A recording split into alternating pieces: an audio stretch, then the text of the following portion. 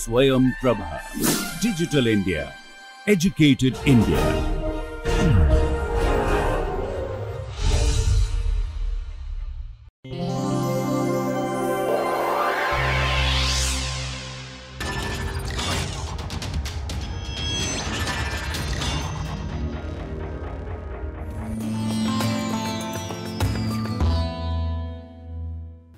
Hello there. Today we are going to learn how to record an EPR spectrum.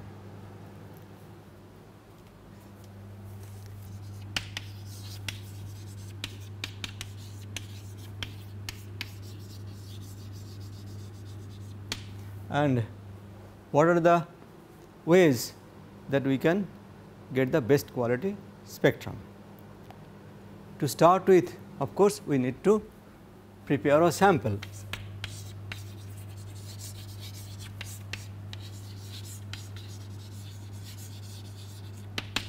And the sample could be of various kind. It could be solid,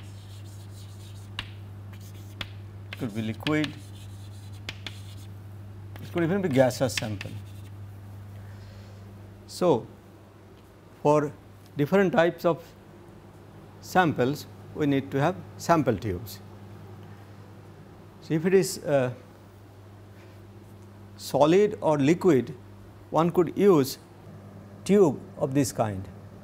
It is a narrow tube, typically in a dimension of maybe 2 to 3 millimeter, and keep the solid here, or fill the liquid maybe up to 2-3 centimeter, and insert it inside the cavity. Now, often in liquid sample, most of the solvents dissolve some oxygen, and you all know that oxygen is a paramagnetic species.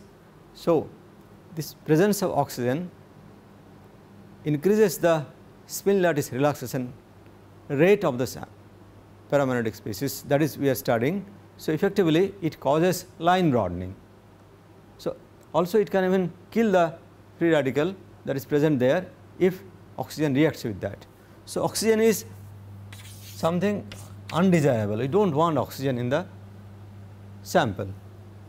So, how to remove oxygen from the liquid sample? So, what we can do is to use a sample tube that is shown here, this kind of tube. Now, here we use a vacuum line to remove the dissolved air. So, that will remove both oxygen and nitrogen. So, this type of tube, which has a small vessel here where the liquid sample is kept, and the side arm is similar to this standard EPR tube, which can be actually inserted in the cavity. Now, this standard joint here is used to connect this to a vacuum line, and after degassing, this is the place where this could be sealed off and permanently kept under vacuum. Now, how do I remove the dissolved air from this? So, for that, these are the steps. So, that is called degassing of liquid EPR samples. So, first we connect this our EPR sample tube after placing the sample here and connect it to the vacuum line, and you keep it closed first, and this is the stopcock which can either connect to the vacuum line or disconnect it. So, first we freeze this sample by placing it in a liquid nitrogen dewar. So, freeze the sample first, and then once the sample is frozen, we connect this sample tube to vacuum line by opening the stopcock and remove the air which was trapped there. Once this is evacuated sufficiently well, we again close the stopcock and then remove this liquid nitrogen from the sample and allow it to thaw to room temperature. As it thaws, this frozen liquid melts, and because the pressure is low here, the dissolved air comes out of this and remains here. So, again I come back to this step, freeze it, keeping the stopcock closed, and once it is frozen, I pump the released air from the sample here and wait for some time till the vacuum is established. Again close the vacuum line, thaw it, and when it thaws, whatever residual gas was there or air was there, that will again be released. So, that way if you keep on doing it 3-4 times, and if the vacuum line gives reasonably good vacuum, let us say 10 to the power minus 4 or minus 5 torr, then this solvent will almost be free from dissolved air, and that is the sample we like to work on. And then we after having reached the desired level of freeze, pump and thaw and the degassing of the sample, we can seal it here. So, this is the way the sealed sample tube, this place is sealed. So, for doing the experiment, this liquid is transferred here and then that could be kept inside the cavity. Now, liquid, then of course, we can use sample tube of this kind, provided this liquid is not very polar. We have seen earlier that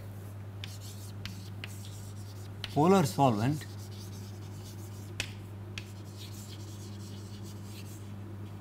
absorbs microwave and undergoes electric dipole transition.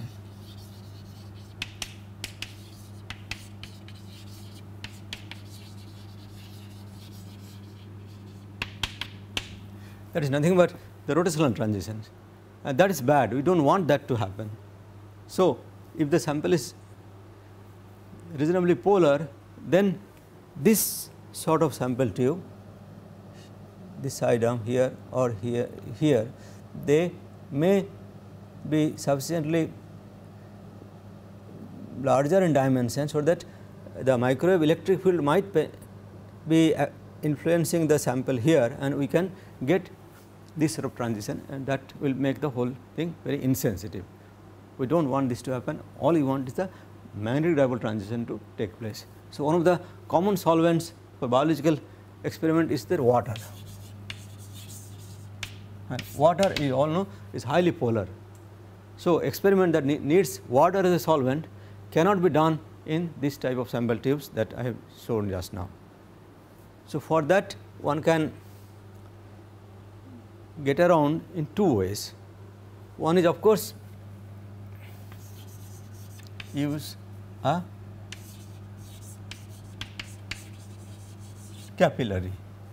So, the dimension of this tube here, instead of 2 to 3 millimeter diameter, it will be reduced to let us say 1 millimeter diameter, and then it may be reasonably acceptable for recording the EPR spectrum. But then very difficult to handle this capillary tubes. So, what one normally does is to use the standard EPR tube like this, and then insert the capillary inside there. So, this is the capillary which contains the aqueous sample. Then one could possibly record the EPR spectrum of this sample kept inside the capillary. But this is not quite ideal, because the amount of sample that is present here is very small, and like any other spectroscopic technique, the intensity of the signal will depend on how much sample I put in. So, the smaller the amount, less will be the signal. So, unless the sample concentration is very high, it is very difficult to get decent signal using a capillary tube. So, there is another way of doing it, that is use different type of sample tube, and that is shown here. This is the sample tube, it is called a flat cell.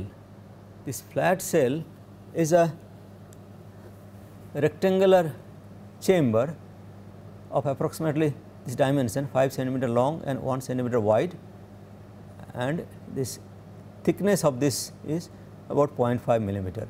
So, it is like a rectangular box, and these two tubes are to hold the sample tube inside the cavity. Now, the design is such that this being a flat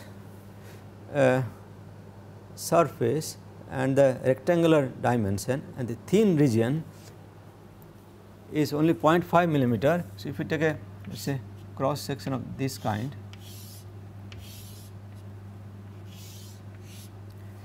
so I can ensure that the electric field actually sees only this much of the sample, but the magnetic field can see this much of the sample. So, that way I can minimize the interaction of the electric field with the sample, so that it has to be placed in the cavity such a way that that condition is satisfied. So, the wider dimension of this should be facing the maximum of the magnetic field, and the thinner dimension same time will be at the minimum of the electric field. So, that is not very difficult to understand where to place it. This is the cavity, rectangular cavity of TE102 mode, and we know that at this place, exactly here, this plane, the magnetic field is maximum and electric field is minimum.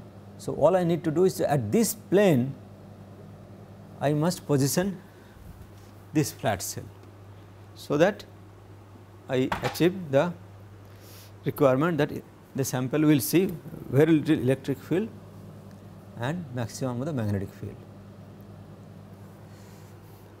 Now, for holding the sample in this cavity, there are of course holders available which are mounted here and here, and for any of these tubes there are corresponding holders. For holding the EPR sample, this flat cell, also special holders are available, because it is important to realize that it is not only that the flat cell has to be exactly in the center of the cavity, it also has to be oriented properly. So, what I mean by that is that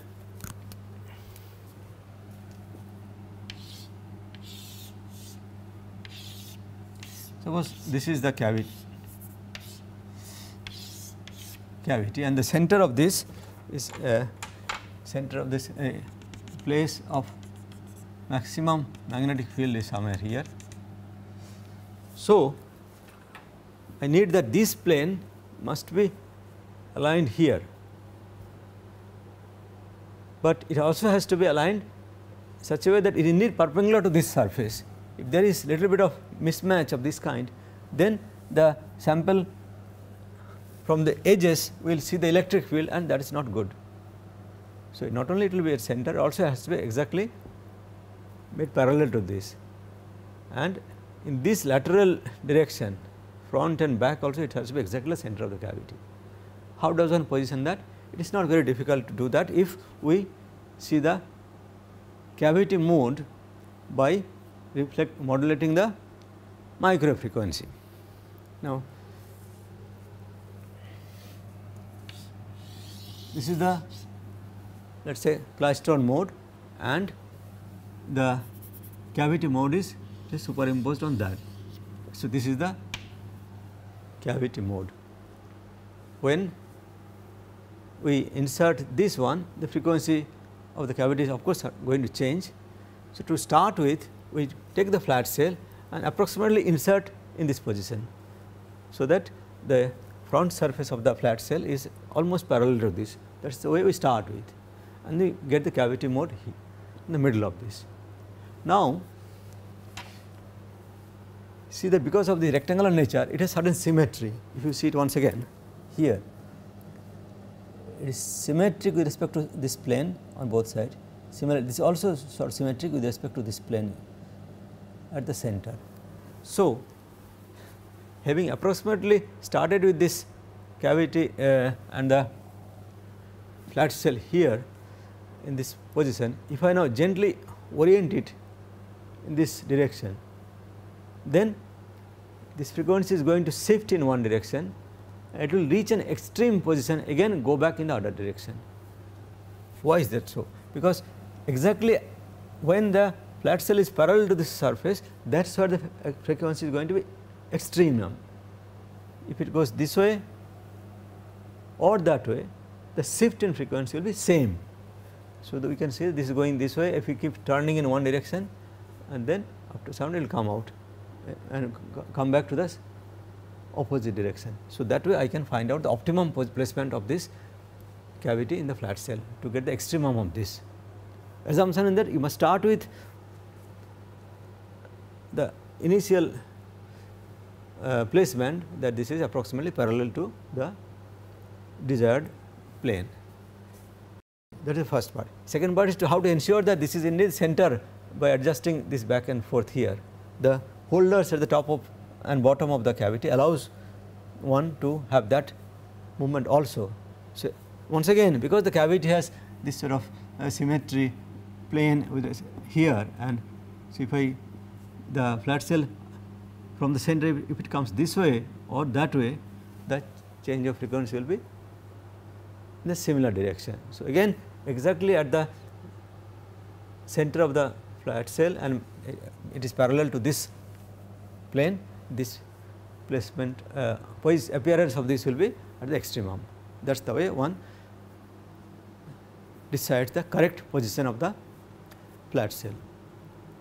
For cylindrical cavity, there is of course only a cylindrical symmetry. So, it is not very easy to use similar argument, but the aim is that within the cylindrical cavity, this is the dip, let us say. So, when the electric field interaction is minimum, this dip will be maximum. So, I must orient the flat cell inside the cylindrical cavity such that I maximize this dip. More electric field is seen by the sample, poorer will be the Q and this will become poorer. So, I can either rotate in this axis and see that this becomes deeper and deeper and try to reach the extreme position, and then also move it back and forth to maximize this. That is the way to place the sample. If the sample happens to be a gas, then it is very simple. All we need to do is to have just a tube and which is kept inside the cavity and let the gas be inside. But then these paramagnetic molecules, when they collide with each other, they change their angular momentum directions. So, that way lines become broad. So, to minimize the collision, at the same time to get a decent signal to noise ratio, one has to work at a moderate pressure. So, this has to be connected to a vacuum line or a pump, it is a vacuum pump. And here the sample goes in. So, that way one can do the experiment. Having inserted the sample, and next is to turn on the micro frequency and match the micro frequency to the cavity's own characteristic frequency. For that, we modulate the microwave power and see where the cavity dip is. So, in general we may not see any dip. So, we tune the micro frequency using the appropriate knob here, and then we should be able to see the dip here. It started appearing. We want this frequency to be at the maximum of the microwave power that is emitted by the klystron. So, this is the klystron mode and this is the cavity dip which is coming there. So, I tune the frequency. So, more or less this is the correct place. Now, if it is if the microwave source is a solid state source like GAN oscillator, then the mode will not look like this, but it will look like this sort of thing. This is the frequency axis and this is the power.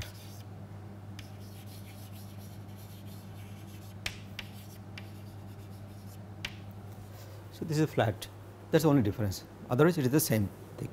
Now, so we get the micro frequency to the maximum of the klystron mode, and then we have to optimize the coupling, that is this should be very nearly the critical coupled condition.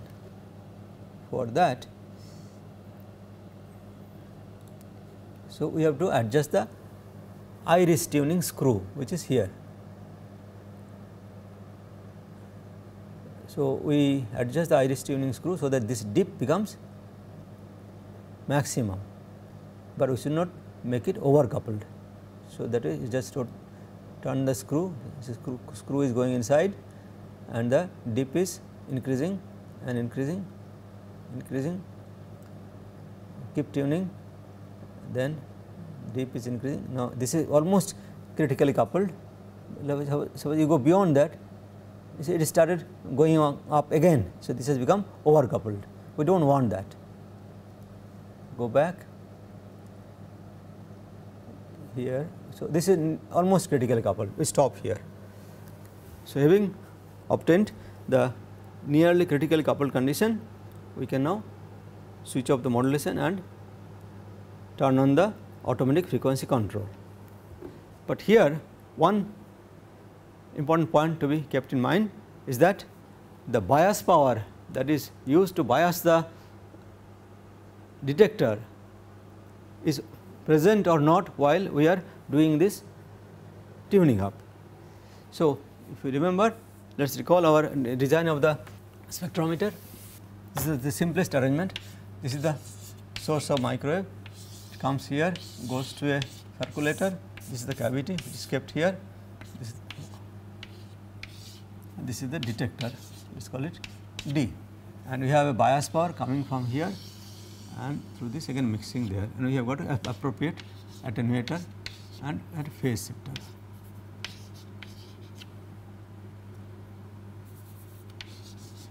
Attenuator, phase shifter. So, if the bias power is present the way I have drawn here, then detector sees that power all the time. So, in this tuning, this will not reach to the bottom of this one, because that will give a constant microwave power there. So, that has to be kept in mind.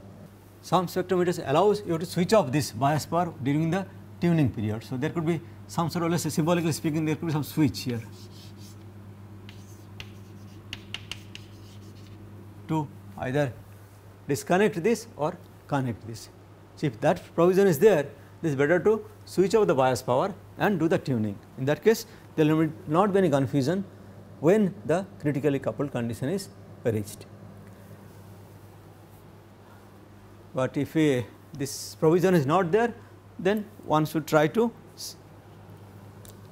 bring it to as low as possible and then watch that this does not go up again. So, this dip will probably go down here. So, this may be the bias power. So, you will not be able to bring it below that one. So, then again it will go up. This also assumes that the phase of this is same as this one, otherwise these two power will try to cancel each other if the phase is opposite. So, one has to also adjust the phase of the bias power such that I get maximum signal here and I can see the maximum here also. That way also one can start with the bias power to have the appropriate and correct phase with respect to the micro power that is going there. Now, having done that, we now switch on the AFC and then ready to start recording the spectrum. First, we need to use certain starting conditions.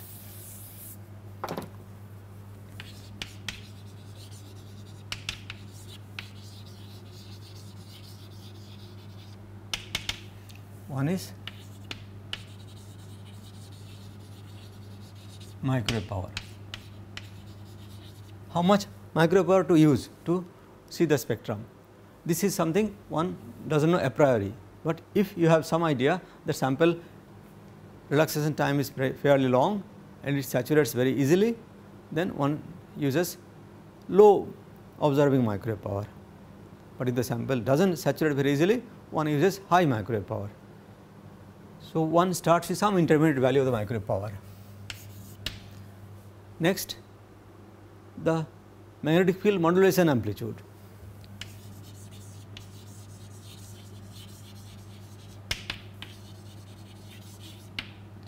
typically 100 kilohertz. So, here again one has to decide how much modulation amplitude to use. So, we start with some intermediate value to start with. Okay. Then the magnetic field range to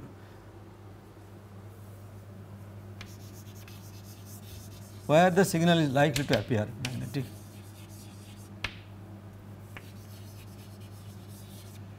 here and its center. So, these two parameters mean that the region of interest where I expect the signal to appear. So, let us say this much is the magnetic field I want to scan and search for signal, and this is the my center field,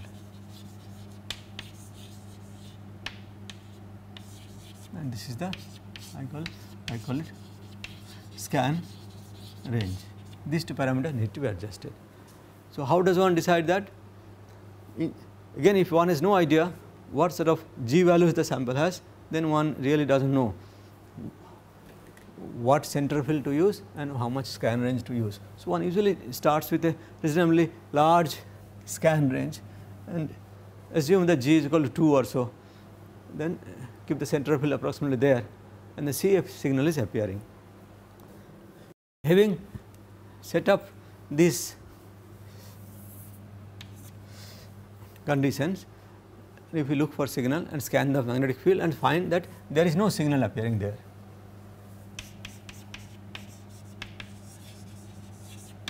then what happens?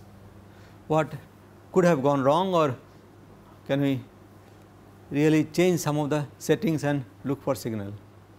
One possibility is that the range of this magnetic field is not right. Maybe the G value is such that it is somewhere else. So, if one suspects the G value is equal to 2 or any other known values, then from the micro frequency nu you can find out the center field by this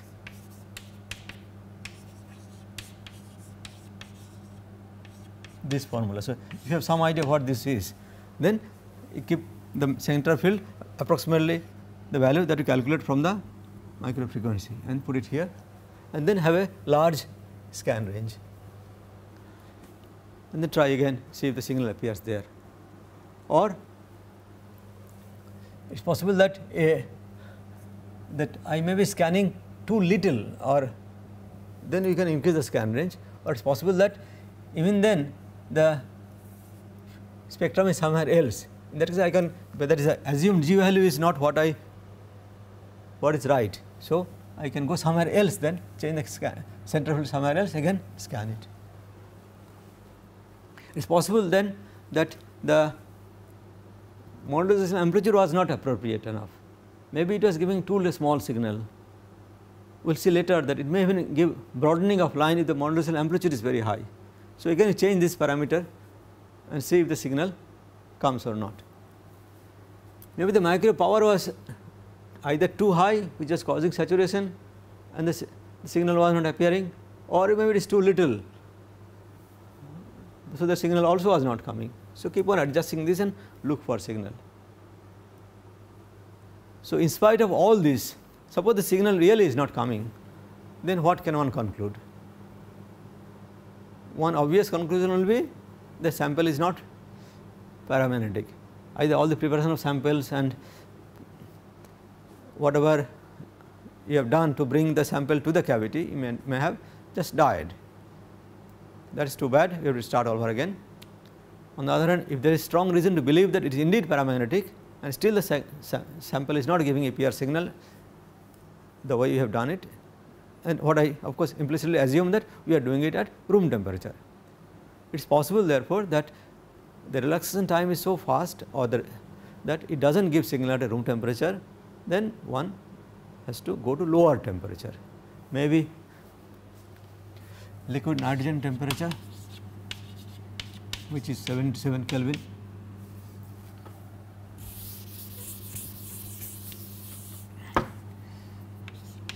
or even liquid helium, which corresponds to 4 Kelvin. So, maybe we will get some signal that time. Now, having done all this, let us say we have seen some signal now.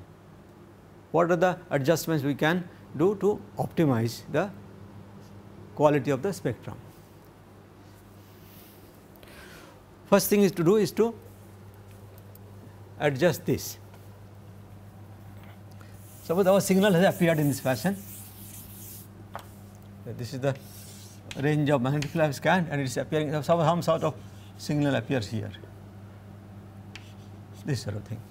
So, first I do is to, it is obvious that the scan range was too much, and also that it is not the center of the spectrum. So, I first change the center field. This was the center field earlier, I now bring the center field here. So, center field is brought here. Then again I scan the magnetic field and get the spectrum. This time it will look like this. So, it will look like this type of thing. So, now this much of magnetic field is not doing anything, it is simply compressing the spectrum here. So, to do proper measurement, let us have proper coupling constant or line position, in other words to get a more resolved spectrum, we do not need to scan this region. So, reduce the scan range. Instead of this, now new scan range could be, let us say this much, new scan range. Again you record the spectrum. So, this time this may look like, this is a new scan range which has been expanded this fashion. So, it may look like this type of thing. This is much better. Now, we can do some measurement, but is that all, or we can improve it further? As I said earlier, now we can try to increase the micro power and see if we can get better quality spectrum. Micro power will cause more efficient transition and signal intensity will go up, provided, recall our discussion earlier of the saturation of the spin system and the relaxation mechanism which are present there. So, these two will also work such a way that you can't increase the micro power too much without bringing in saturation. So, the way it will behave is that EPR signal intensity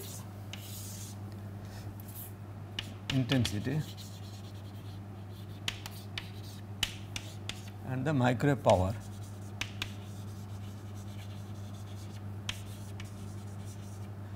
if we take the square root of that, this will increase linearly first, it means increase the micro power, the signal height will go up and up and up in this fashion, and then it will start showing some sort of saturation and goes down here. So, in this place where the relaxation mechanism is not able to maintain the population difference. So, we can't use this much power and lose the signal height, intensity of the signal. So, we have to decide that somewhere here we can stop and not increase the micro power. So, we get bigger signal in the process. Next is this modulation amplitude, how to optimize that.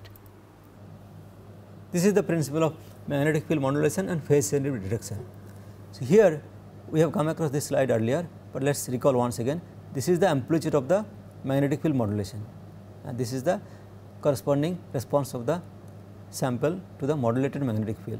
So, it is obvious that not only this amplitude depends on the position of the magnetic field, and that is the reason of course for the derivative presentation of the EPR signal. It also, amplitude of this also depends on how big this is.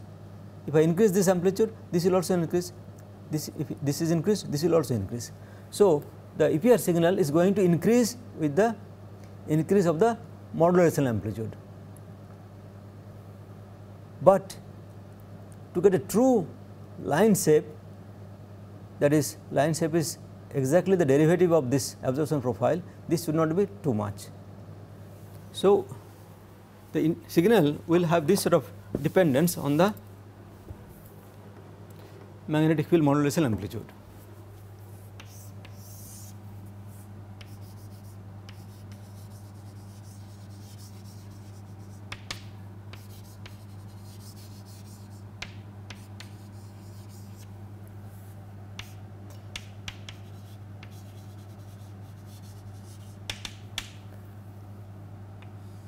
go this way, then it will go down here.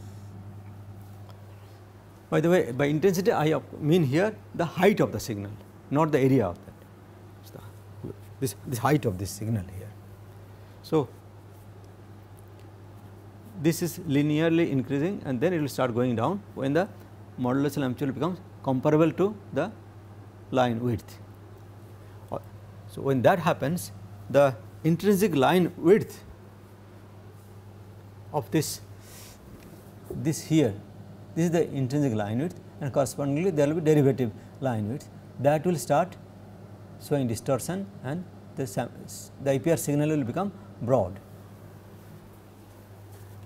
So, if suppose this is the EPR signal at a moderate amplitude of the modulation, this will height will go up and up as you increase the modulation amplitude, but then when this modulation amplitude becomes comparable to this width, this will show broadening of this kind. So, that is not desirable. So, one is to make some compromise. The way, let us say another axis here, this is the width, let us call.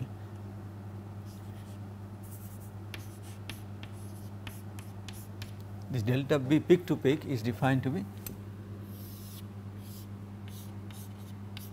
this one, delta B peak to peak, that is the width of the derivative line. So, that will have this sort of dependence on the modulation amplitude, it will remain almost constant, then it will start going up. So, the width remains constant so long as the amplitude of modulation is much smaller than its own width here. So, that is the true line width of the sample, but as signal goes up, this also up to, remains constant. So, this is the desirable region of operation, these are the acceptable, this is okay, but somewhere here now intensity is going down and width is going up is not acceptable, because this gives distortion. So, that way one decides how much magnetic field modulation is to be used here. Sometimes one can sacrifice the line shape and get the EPR signal, because when you are trying to struggling to find if at all there is EPR line or not, you really do not care if the shape is correct or not. So, then one works somewhere here, this region where there is some sort of distortion of the width, but nevertheless signal is somewhat bigger than what is supposed to be if it was not if one was using smaller amplitude of modulation. So, some distortion, but slightly higher intensity is preferable or even acceptable if one is interested only in detecting the presence of the radical and getting some sort of EPR signal there. And then after adjusting this, next parameter to be adjusted is how much time I should use to scan this magnetic field range. This is called the scan time.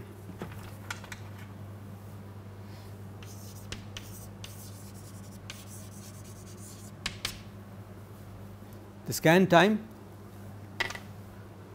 how many minutes or how many seconds, depends on how quickly the magnetic field is going through these lines.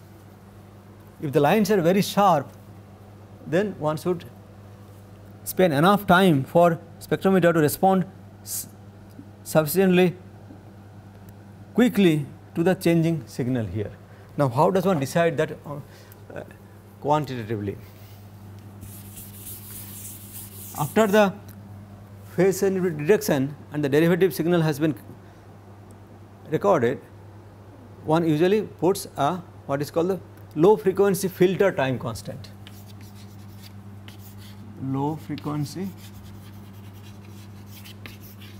filter with a time constant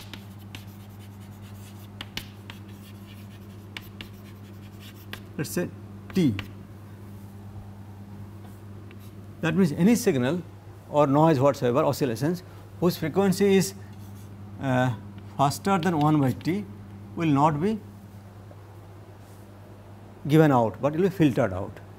So, for example, if T is equal to 1 second time constant, that means any oscillations or instability which is more than 1 hertz will be effectively reduced.